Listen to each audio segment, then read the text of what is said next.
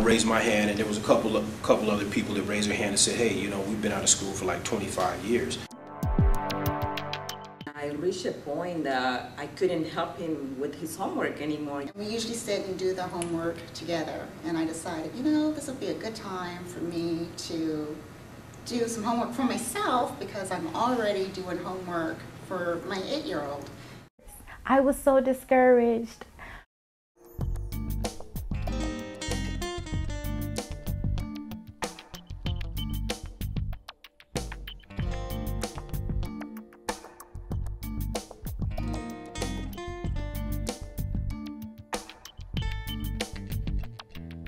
It's designed for working adults. It actually was a strategic plan. They had tailored classes specifically for PACE students.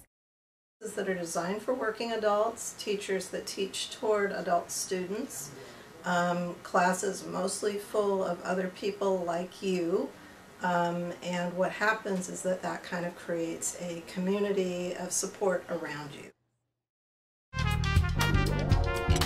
What they should expect from the program is a designated counselor, a clear majors, a pathway to transferring to CSU East Bay.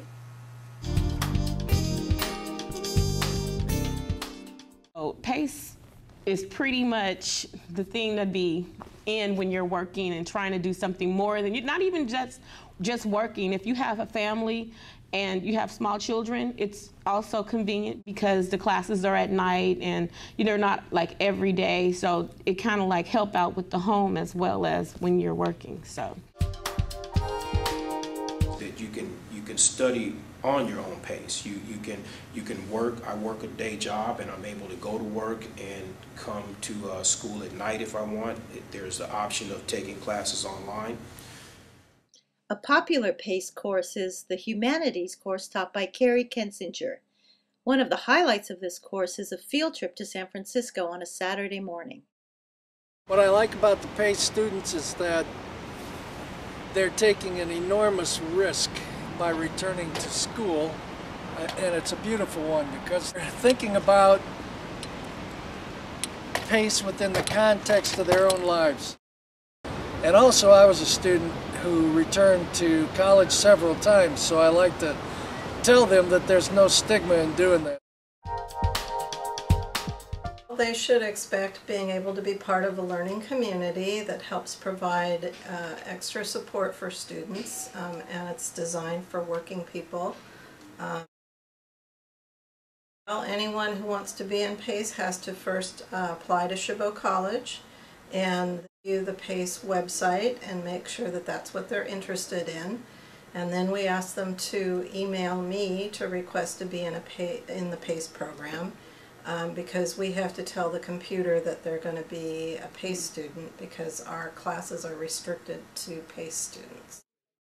You take your assessment, then it gives you, right immediately after, you get scheduled for a group orientation. Don't be afraid to come to college. PACE students oftentimes come with a fear of education. Somewhere along the line, education disappointed them, and their education challenged in a sense. And they may be very successful in what they do in the outside world, but they come to college, and by the time they graduate from the PACE program, they are empowered.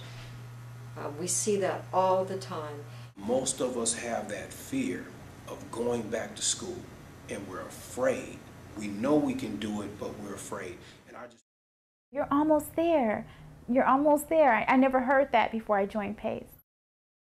Yeah. Oh, no, I'm really proud of her though. Like I think I was crying more than she was on her graduation. Like, it's just, I don't know, man. When you see somebody strive with kids and work and school, it's a happy thing.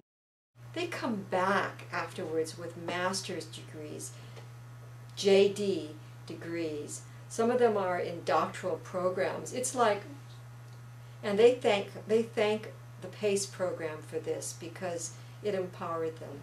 I feel great. I feel like it's never too late and I'm going to accomplish everything that I want in life. PACE has been great, and I'm glad I did it. It's the best thing I ever did with my life. To do it as soon as possible.